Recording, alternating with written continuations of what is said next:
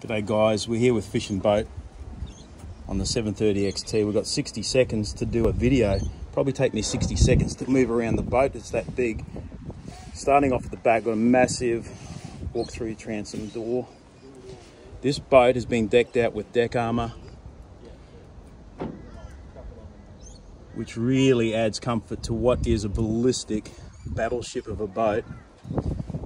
Got a rear folding lounge, which raises so we can fish right to the back of this boat. Large live tank, burley bucket, 300 horsepower. Thank you very much from Mr. Mercury. Now this is a part of the boat. There's a work of art. The hardtop the guys from Bar Crush have installed on this boat is something else. Massive console. Running the big Garmin there. Beautiful, soft, comfortable seats. Got the provision for a big, large esky underneath the seat.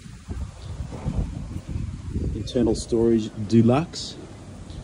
Obviously the Bar Crushers are famous for their wide gunnels, and this boat's no different. But have a go at this, guys. We might just get Will to open up that hatch. The space in there is unbelievable, isn't it? Probably house the Broncos forward pack in there.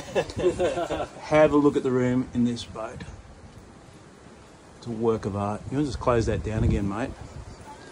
We could easily sleep two blokes up the front here in swags, and this is something Northern Queensland fishers have been screaming for.